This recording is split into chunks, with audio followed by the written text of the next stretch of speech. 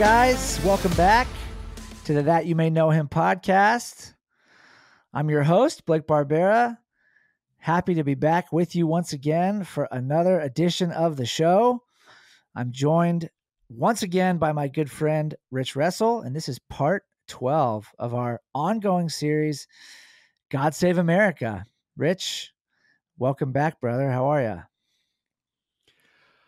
I'm doing well, and I just have to give a kudos to the podcast because this has not been just an intellectual or theological discussion with me. It's really been a genuine struggle, and maybe some of your listeners have heard the struggle of really trying to fight through what is truth. And this battle between the passivity that I'm hearing passivity. When you talk Revelation 5 and the Sermon on the Mount, I hear passivity and I go sideways, even though it's truth. I still go sideways, but I can't go to the other extreme. You nailed me last week. It was like, I can't go to the other extreme and buy into violence as a solution. And it really tweaked me. It really triggered me. Like, what's the alternative to these unacceptable solutions to me?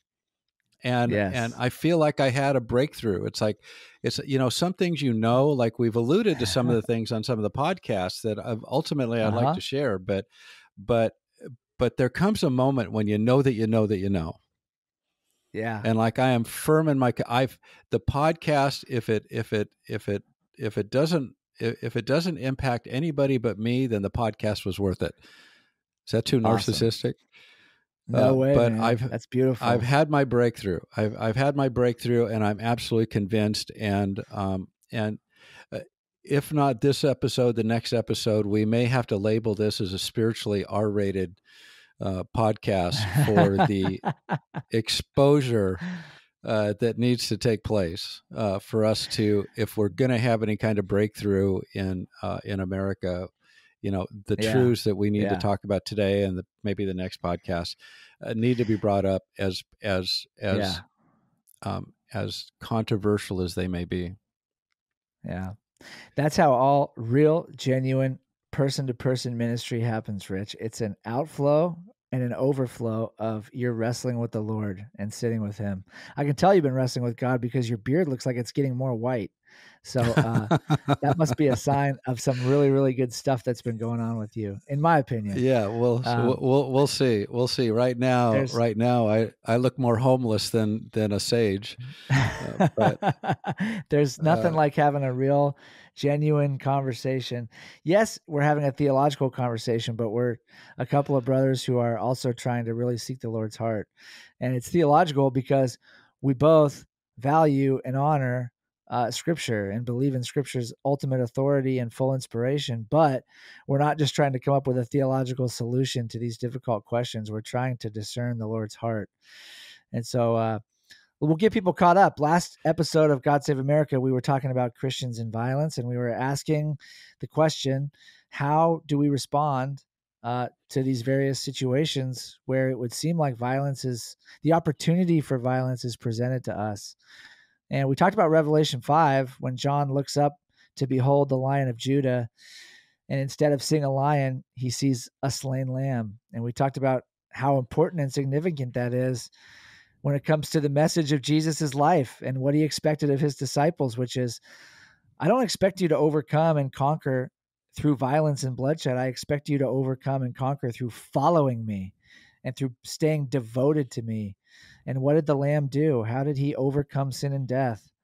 Not by defeating his enemies, not by shedding their blood, but by laying his life down and shedding his own blood. So what Rich is talking about is, okay, I mean, if we just boil it all down, if America is going out the window, do we have the right to fight? Should we pick up weapons and go shed some blood in order to save it? And I think what I hear Rich saying, and correct me if I'm wrong, but it's not our job.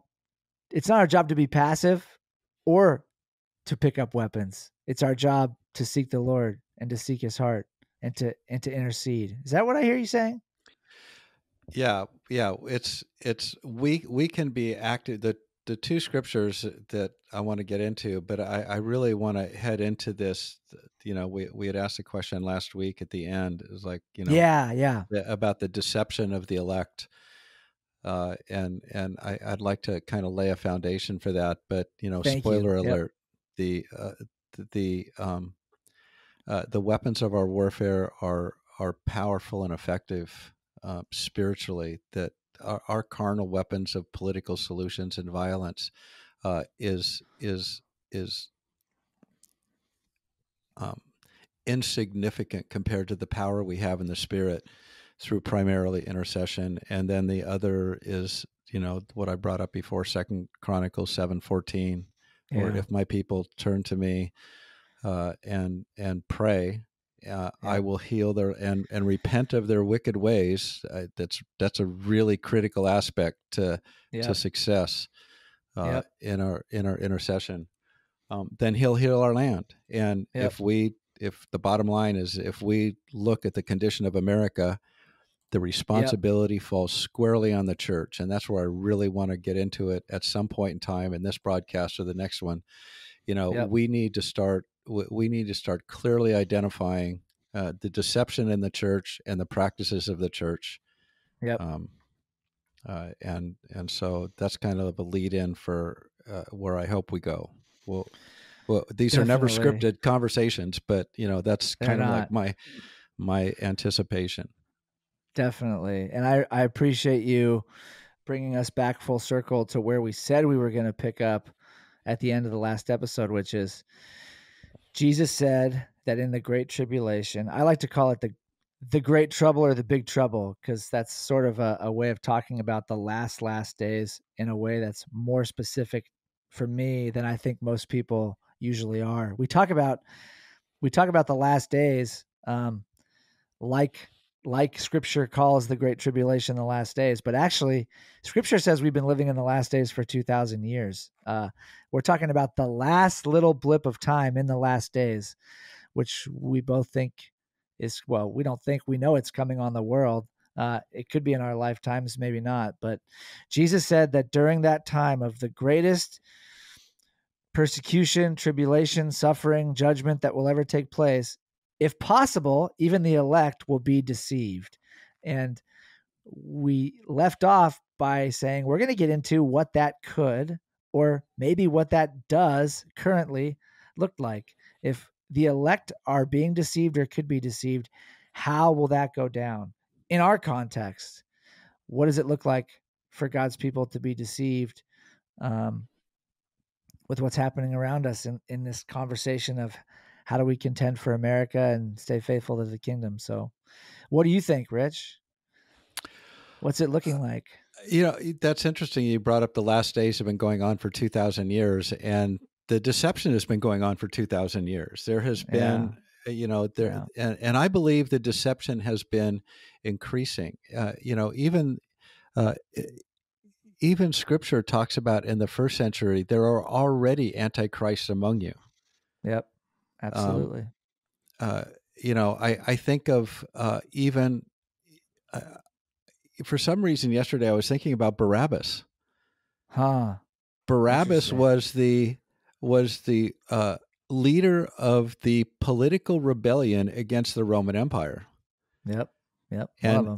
And who did they choose? They chose Barabbas. They chose a political solution over Christ. Yep. And when they saw that he was not going to be a political solution, they said, "Crucify him." Yep. This goes down to the depth of the depravity of the heart. Wow. Of humanity, and religion puts a veneer on it to say we're okay. So let me just drop a bombshell, and this is probably premature to do this, but through these 12 podcasts, I think I've come to the conclusion that God looks at the depravity in the church the same way the church looks at the depravity in the world. Okay. And we refuse to look at ourselves. Not one voice have I heard since the since the lockdowns began, and the church, by their actions, demonstrated that Jesus was not essential. Yeah. They thought it more important to submit to government than to turn in obedience to 2 Chronicles 7:14. Yeah. So, and even today, I do not hear a voice Yeah. saying this is what the church must do. We must stop our silly, entertainment-based, concert-style, teacher-centric services that distract us from the presence of God, and we've got to humble ourselves and get on our faces and say, God, we need to get real with you. Yep. The condition of America is the full weight and responsibility on the church. Yep. And we can unpack that a little bit, but you think about the deception. We've talked about Constantine and the paganism that was brought into the church from the 4th century. So this is not something, and the Enlightenment, I think, polluted the beauty of the Reformation, because all of a sudden it became human understanding. The foundation for humanism is human understanding is the final authority. Yep. When you apply that to Scripture being the final authority, and then you give it to man to interpret that Scripture, it's a recipe for what we're living today. Brother, you're getting my wheels spinning too. And you know what it is theologically? Theologically, it's a recipe for 5-point Calvinism. I wasn't going to go there, but yeah, I was actually just pondering the thought of what the foundation of true Christianity is, and okay, I'll go there. Let's just head into it. Let's just let's lose some listeners early. So I believe that there is going to be a great falling away because of the deception. Says as much. Matthew, Thessalonians, just to put some teeth to it. Yeah, it's called the apostasia in Greek. Go ahead. Yeah, and I believe that apart from a revelation of Jesus Christ, we are subject to deception. That's why it says, if possible, the elect. The elect are those who have had a revelation of Jesus Christ. Matthew 16:18 says he's going to build his church on a revelation of Jesus Christ, not the intellectual knowledge. Yeah. And we've become so teacher-centric in this Enlightenment era of Christianity that everything's about knowledge. Everything's about the power of man and the knowledge of man. It's not about revelation. 1 Corinthians 2, I encourage everyone to read 1 Corinthians 2 with Paul exhorting people to want to pursue, to ponder the knowledge of God through the power of the Spirit that lives within us, rather than human understanding. As a matter of fact, human understanding is enmity with Christ. Yep. And 1 Corinthians 2 is an eloquent expression of this difference between intellectual knowledge and revelation that only comes through surrender and devotion. Can I read part of that? God. Yes, please. Can I read part of that? And when I came to you, brothers, I did not come proclaiming to you the testimony or the witness of God with lofty speech or with wisdom. For I determined to know nothing, not one thing, when I was among you, except Jesus Christ and him crucified. And I was with you in weakness and in fear and in much trembling. In other words, I was humble and trembling before God that my witness before you would be nothing except Jesus Christ and him crucified. And my speech and my message were not with enticing words of wisdom, but in demonstration of the Spirit and of power, so that your faith might not rest in the wisdom of men, but in the power of God. Oh, I mean, and it goes on in verse 10, and it says, God has revealed these things to us by the Spirit, for the Spirit searches all things, even the deep things of God. For who among men knows the things of a man except a man's spirit within him? So too, no one knows the things of God except the Spirit of God. Mm-hmm. Now, we may we have not received the spirit of the world, but the Spirit who is from God, so that we may know the things that are freely given to us by God. And we speak about these things not with words taught to us by human wisdom, but Mm-hmm. with those taught by the Spirit, explaining spiritual things to spiritual people. Yep. And then it closes with this. I think it's in verse 14. Yeah. But boy, I don't want to read that one. That'll scare too many people. I will. I- The natural person does not receive the things of the Spirit of God, because to them they are foolishness. And he is not able to understand the things of the Spirit of God, because the things of the Spirit of God are spiritually discerned. The spiritual person judges or weighs all things, but is himself to be judged by no one. For who has understood the mind of the Lord so as to instruct him? That's a quote, by the way. But we have the mind of Christ. Amen. So it takes communion with God to Yes. prevent deception. It's Yes. having our Bible is not sufficient, and I think a lot of the deception comes across by the doctrines and traditions of men claiming to base it on Scripture, but it's through their human understanding, not through a revelation of Jesus. And we are far too subject to teachers. When First John exhorts us to say we have no need of a teacher because we have the unction, we have Christ in us, we have that giver of wisdom within us that can discern any situation at any time through communion with him. So with that found, I just want to give a biblical example that was a revelation to me. And when Jesus spoke, when Jesus spoke, "You shall eat my flesh and drink my blood," everyone fell away. But at the time, he had the best church in history. I mean, who wouldn't want to listen to one of his sermons? Who wouldn't?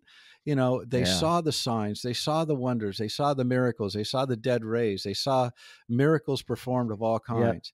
And yet, when he gave that sermon, everyone fell away except 12. The 12, yep.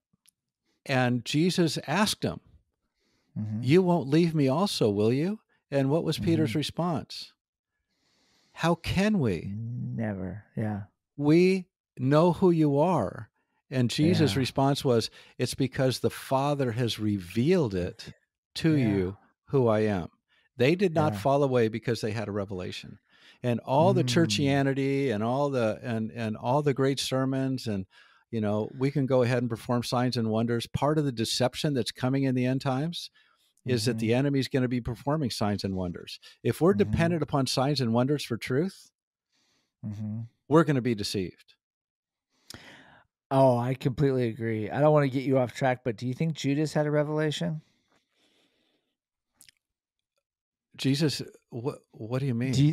Do you think Judas Iscariot had a revelation of Jesus? Oh, Judas, yeah. Judas, yeah. Jude was his name, but I understand why people named Jude didn't want to go by Jude back then. Yeah. That is so fascinating. And to be honest, I think it gets down to the doctrine of free will. I think, if possible, even the elect could be deceived. What was Judas's motivation? He may have had a revelation. Go ahead. Yeah. No. Go ahead. I didn't want to cut you off. I have an answer to that. Well, I have a thought on that, but yeah. I believe that he could very well have had a revelation of Jesus Christ. Yeah. But the motive of his following him was money. Yep. Yes. He was a lover of money. Yes. And when he wasn't going to get the power, this is so important for us to understand. When he wasn't going to get the power, when he wasn't going to get the money, when he wasn't going to have his desires fulfilled according to his desires, rather than surrendering to God's desires for him, I think he made a decision, and he regretted it. He was sorrowful, but he never deeply repented because the root motive in his heart was money. And I've got one of the things that may come up in our conversation is is, can we really tell the difference in America between Christianity and capitalism? Oh boy, that's a good one. So, and we definitely we gotta go there. I think most Christians would not blink twice when they would, if you ask them, is capitalism a good thing or not? Of course it is. Look at what it's done for us. Meanwhile, half the world's starving, and we're buying bigger houses and getting more expensive cars. But so Judas, in my opinion, and I haven't even thought about this before having this live conversation, I think he had to know who Jesus was in order to betray him. You can't betray the Son of Man if you don't have a revelation of who the Son of Man is. Wow. And so I think he absolutely had to know, but I think exactly what you said. What does James say? You and I are both high on the book of James right now, and I love the book of James. I have for years, and I hope I always do. It says, "Blessed is the man who remains steadfast under trial, for when he has stood the test, he will receive the crown of life which God has promised to those who love him.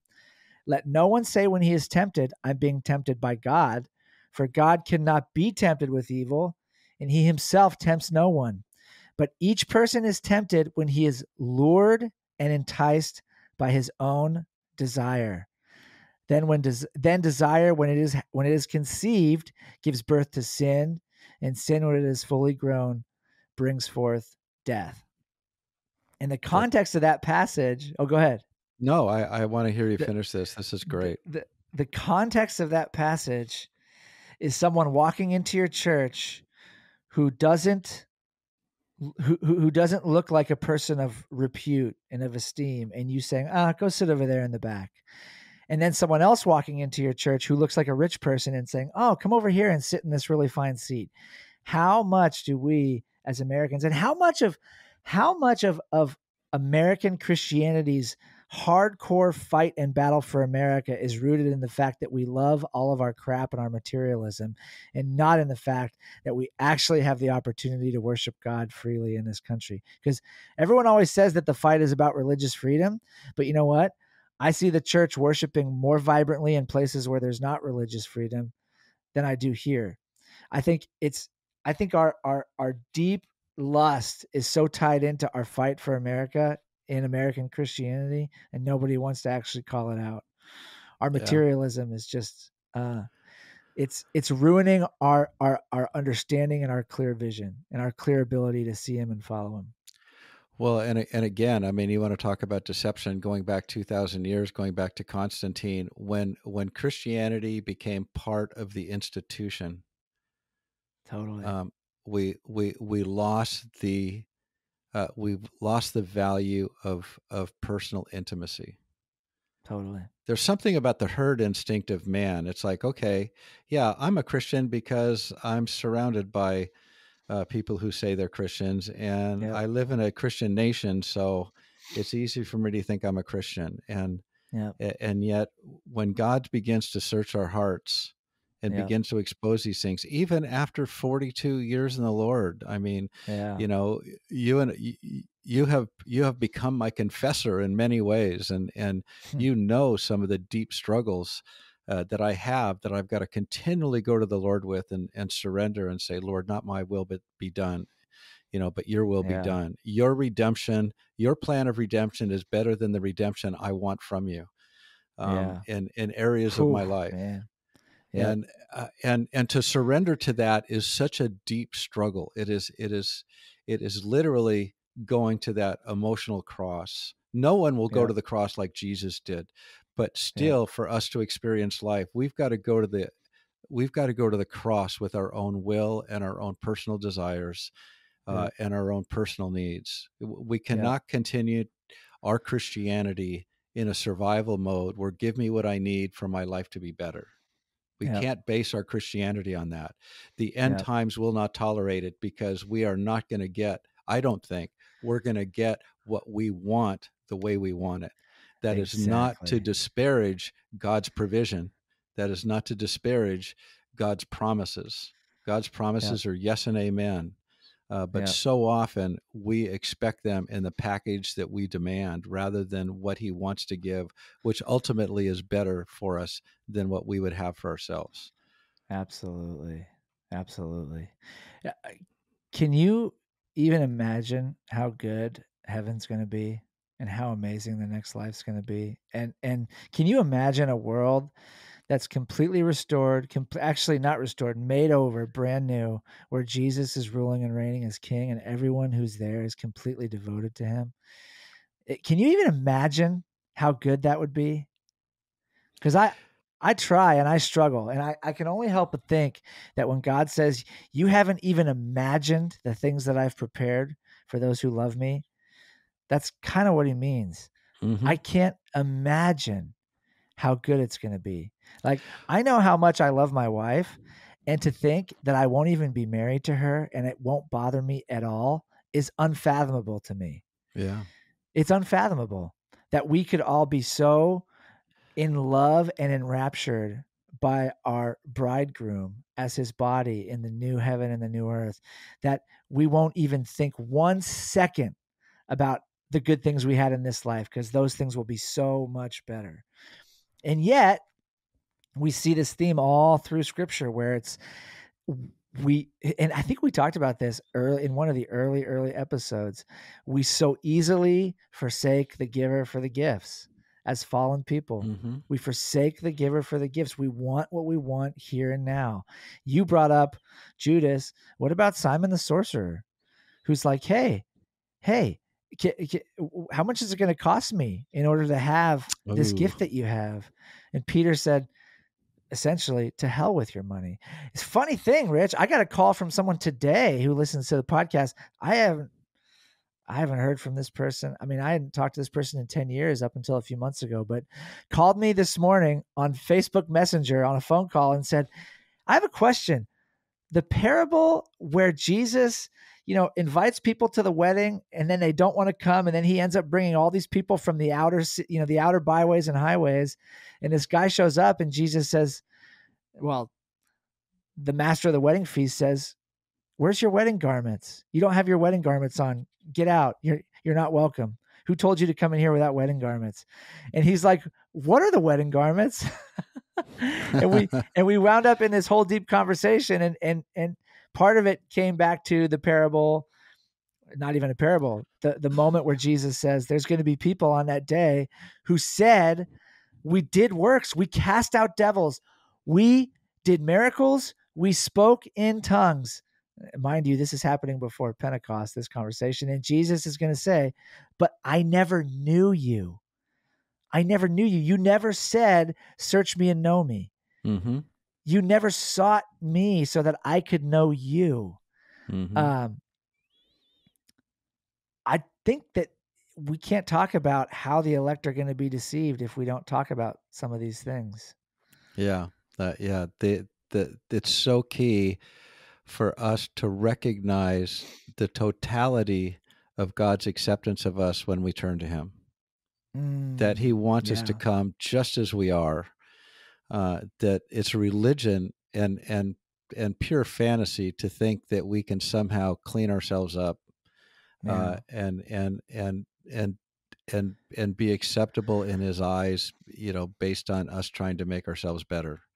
This has been one of the hallmarks of my Christianity, and I have raised a lot of eyebrows with the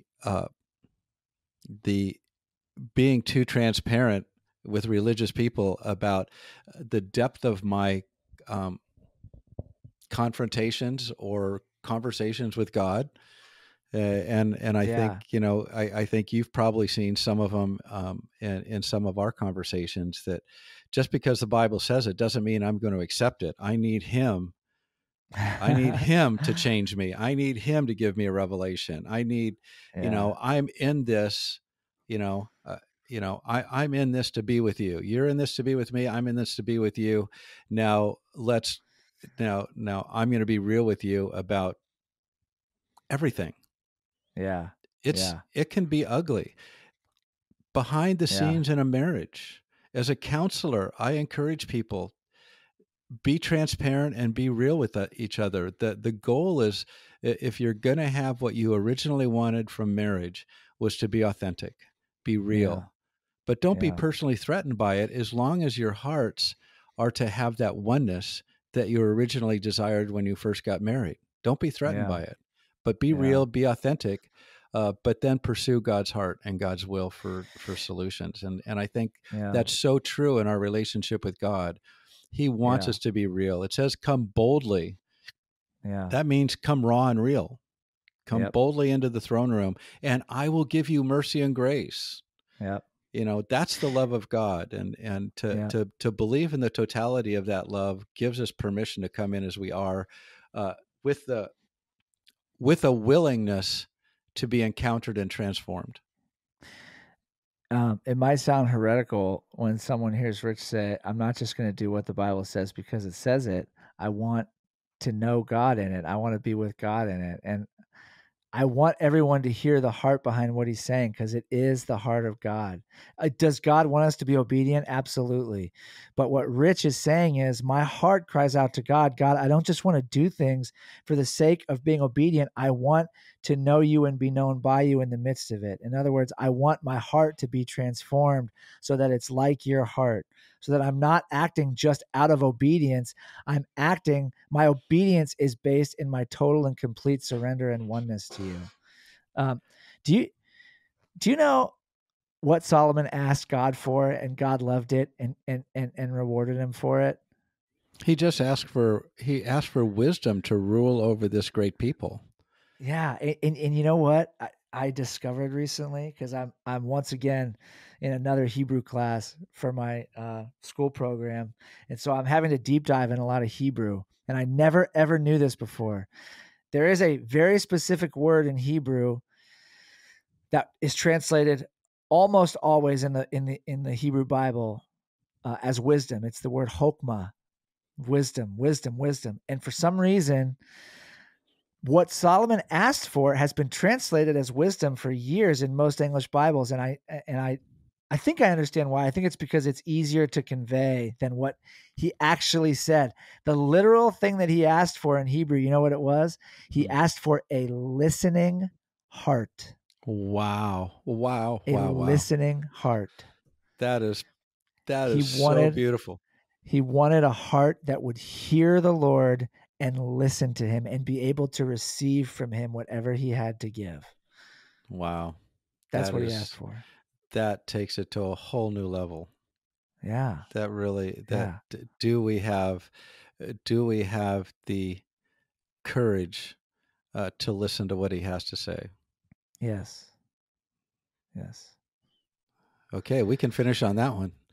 Hey, brother, we've got like a few minutes left, and we touched on where we're going to go, but why don't you just preview it? Because then next episode we can jump right in. Where do you want to go next episode, as we're in like maybe the last one or two or few episodes of God Save America? You touched on it early on, but then we kind of got sidetracked, as we often do. We need to have we need to take the makeup off. We need to get naked, and we need to stand in a mirror, and we need to see our true condition.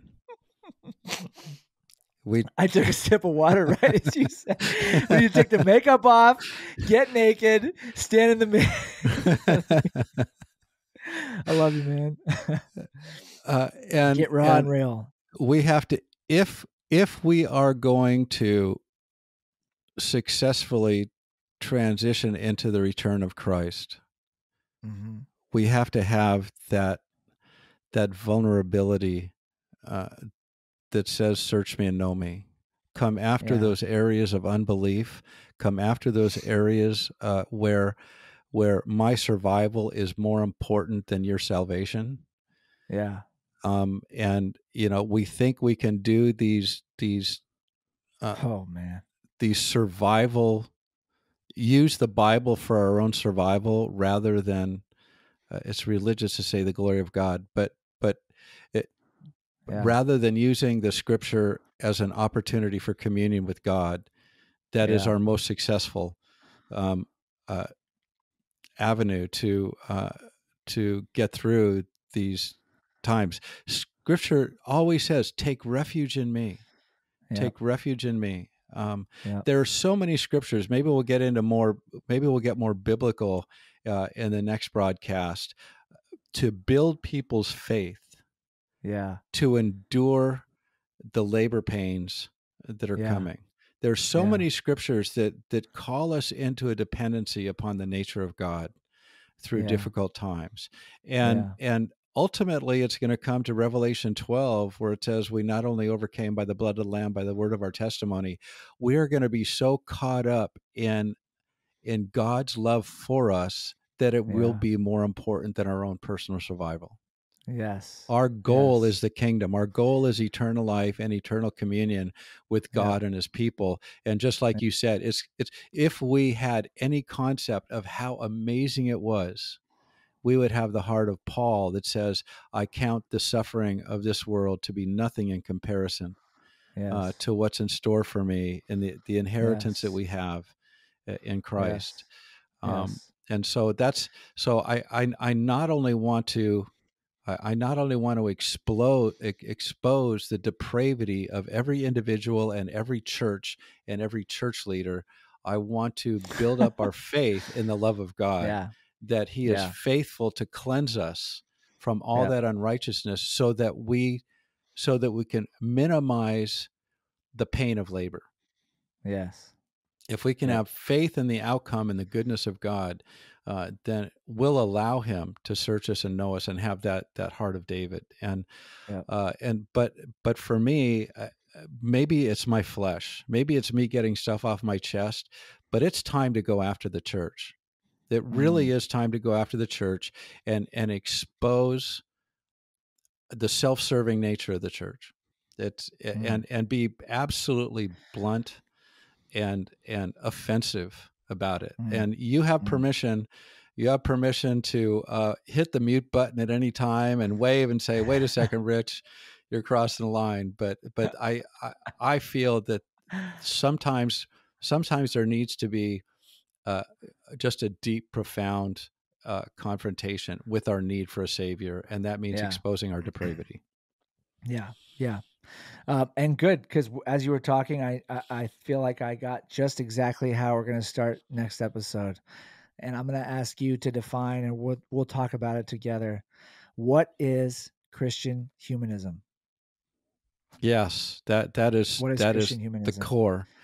And that will That be is our on ramp. that's the core of the deception, Do and you I think that's realize? a great place to start.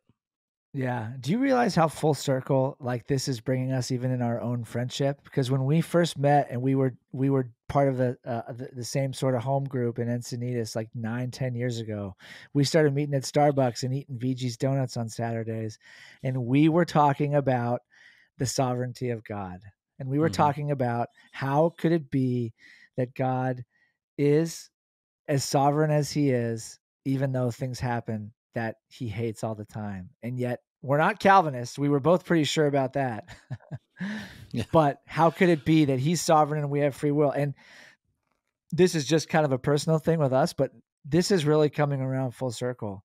When we talk about Christian humanism and the depravity of the church and what we need in order to be prepared for the end, in order to have our listening hearts completely set and geared up and ready for that moment when it can be said, the blood of the Lamb, the word of our testimony, and we did not love our lives unto death. We actually saw and experienced and lived out koinonia with Jesus because we were willing to endure hardship for our faith in Him, and with faith in Him and through faith in Him. We have to have all these conversations. How, Hmm. how do we understand God's goodness in light of the fact that we live in a sinful, fallen world? And are we just going to be like Job and his friends who said, as long as we get what we want here and now, we're good. Hmm. But if we don't get what we want here and now, we're out. Because that is not the kind of faith that's going to endure to the end. Exactly. Yeah, It's and not. I really want to separate soul and spirit. That despite our depravity, God is really for us. God is such an advocate for us that He sent His Yep. only Son to die on the cross while we were Yep. yet sinners. Yep. There wasn't there wasn't a a a promise from God the Father that every single person He died for was going to come to Him, Mm-hmm. but He was willing to do it out of this agape love and Yep. devotion. So how much more now that we've accepted Him is He Yep. going to be our advocate and for us? And we need to find that way of tapping into that incredible love, so that our depravity, our self-serving depravity, doesn't rob us of it. So, boom. All right, brother. Well, we're teed up. We're teed up for next one. Again, I'm excited for the next one.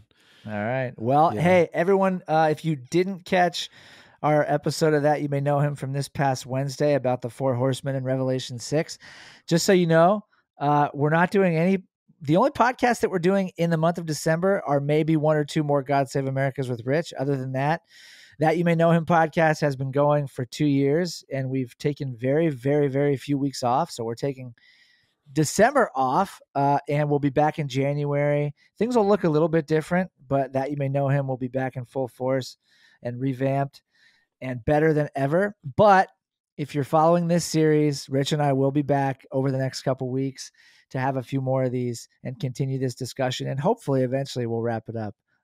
So I don't know, Rich, next week or the week after, we'll be back on Friday to pick up this conversation. Sound good? I'm excited, and thank you for letting me indulge my passion. You got it, brother. Absolutely. Back at you. Thanks for the fellowship through discernment, and vice versa. Discernment through fellowship. I love it. Seeking the Lord. Okay, my friend. Bless you. You too. And thanks for listening to That You May Know Him. Stay blessed, live loved, and we'll talk to you next time. If you enjoyed this episode, don't forget to subscribe. Also, please consider giving us a 5-star review and telling your friends to subscribe as well.